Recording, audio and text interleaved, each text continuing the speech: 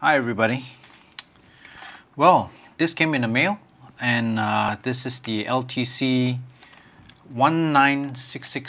RMS to DC converter. Those of you who have been following this project know that I made a boo-boo in the design of this power logger, and I had assumed for some reason that the current and the voltage signal would be a sine wave, and from there it make it easy to work out the RMS signal. However, in one of my previous videos I actually measured it, scoped the thing, and turns out that it was not a sine wave, and hence we have this problem that we need to solve. Basically we need to find a way of getting this turned into an RMS so that we can get accurate readings. So here we have the LTC1966 is supposed to be the device that can do it for us. We are going to find out what this does. Now there's only one problem really, and that is this thing comes in an MSOP package. That's really small. I mean, SOP is small, but MSOP is really small. So what we're going to need is we're going to need one of these breakout boards. So I'm going to have to solder the thing. Actually, I need two of this, but I only ordered one. So we'll probably have to breadboard this and see if it works. If it works, I'll get one more of these and find a way of putting that onto this board, or maybe strip everything off and redo another board. We'll see how that goes. But well, we're going to have to put this on this board and we'll see if this works. Alright, so we've got the chip out. Man, this is small. I don't know how well this will look on video, but just look at that. That is tiny, right? That's less than the 0.1 inch pitch. Alright, I can barely hold this thing down because it's jumping all over the place. And look at that. That's how tiny this thing, I'll get it back a little bit. That's about it. That's how tiny this thing is. So I'm going to put it right down here, and we're going to have to solder this on. I'm going to have to, okay, this is going to take a little while, and I'm not sure if you want to see me do some boring soldering, but we'll come back to this after I've soldered this down. Alright, that's done, and it's on the board now. So we're going to hook this thing up, wire it up, and then we'll maybe feed it some sort of AC signal and see how this performs. So hang on there. Okay, so before we wire this thing up, we probably want to take a look at the data sheet from Linatech. So this device here, let's see, we got something nice going here.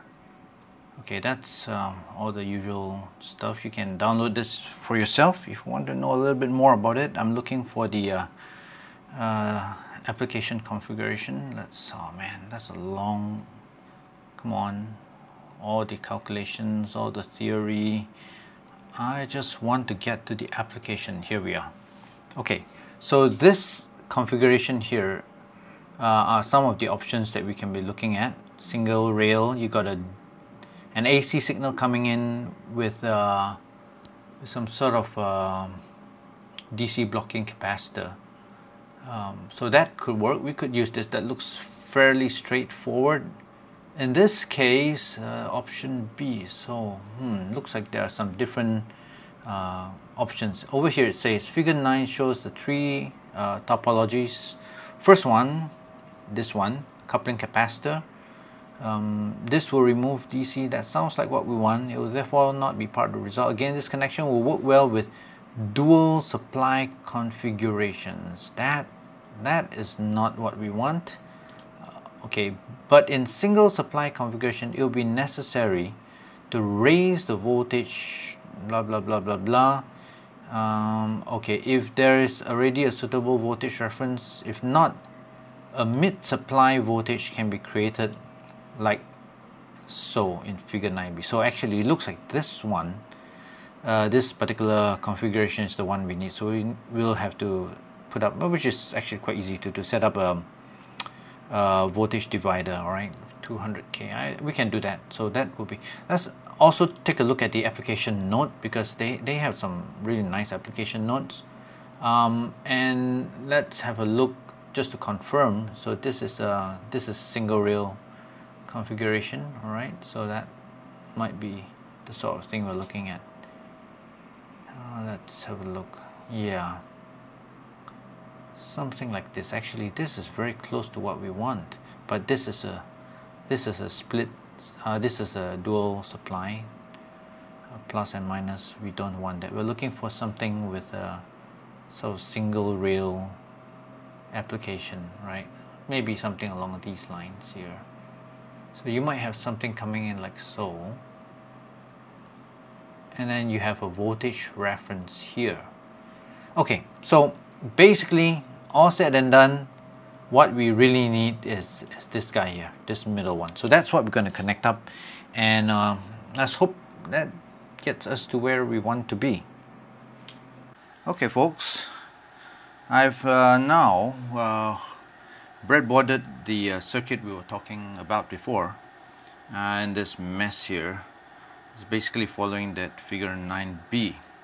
But I've also run into a problem. See what happens since I'm feeding in the AC signal, and I'll just get this out of the way.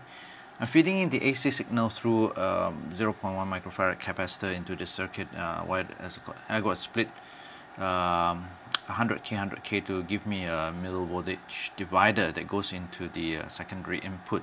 The trouble with this is when I power this up, actually it's powered up already. You will see that that blue line, which is the output, it's just high. It shouldn't be high. You'd think that it'd be low. Let me get this right. No, that's wrong. Let me turn this up. See, as I increase this, you can see that that just stays up there. That's not right.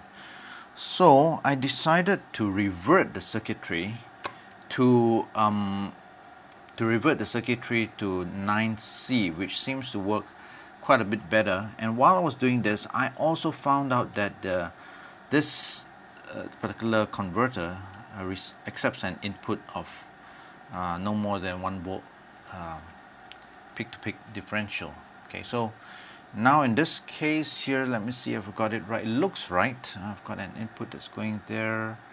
I'm grounding this. Yep, that looks about right. Okay, so now if you look at the scope, I'm going to turn this down, and you can see that, yeah, this sort of works. Let me just improve the scale a little. Okay, see, so now you can see how as the AC input increases, the output tracks it. Okay, tracks it quite well. Let me see, increase the amplitude, and of course it should only go to about 1 volt apparently, which means now I have to scale everything to about 1 volt. Right, so we get to about 1 volt. Now what happens if we start going over 1 volt? You see that this blue line no longer traces it, right? So you're going to have a problem there. So we have to keep that input below about, let's see, about here. Okay, if you keep it below about, I guess about 1.2 volts, we are good to go. Now doing so presents its own problems, because you can see that we have quite a bit of noise, and if I change the acquisition and just increase this to say about let's make it 10,000. Okay, you can see we have quite a bit of spikes right there, and I'm not sure how that's going to be. It's going to be quite a significant amount of noise in our signal. So I will have to actually think about some way. In all likelihood, I'm probably going to redesign this whole thing. Maybe change the ADC and use a more quiet ADC, because the current ADC really makes a lot of noise. And if I can really bump this up, you can actually see just the amount of noise. I just freeze it. You can just look at the amount of noise inside there, and that amount of noise is quite significant given. Well, it's quite significant given the low voltage dynamic range we have now. If it's just 1 volt, okay, all these spikes, that's about 52 millivolts out of a volt maximum. So that's quite a bit of it. So I would like to maybe rethink this and redo this whole circuitry, so that we won't have to deal with some of these problems, because keep working around these problems, adding capacitors is not probably the way to go. I'm going to probably rip everything off this board, redo it with a different ADC, and I can't do a whole lot now because I don't have this TSSOP or the MSOP adapter, but I'm gonna have to order some of that, and when that comes we're gonna do a little bit more. So for now we are pretty much stuck here. It does work as long as you keep the input scaled to 1 volt maximum, and that's really very small. That's plus minus half a volt, right? So okay, so we're gonna come back in another video, and hopefully we get this whole thing fixed. Well, until then, gentlemen, have fun with your electronics. I'll see you maybe once parts come in and I get some stuff done here. Bye.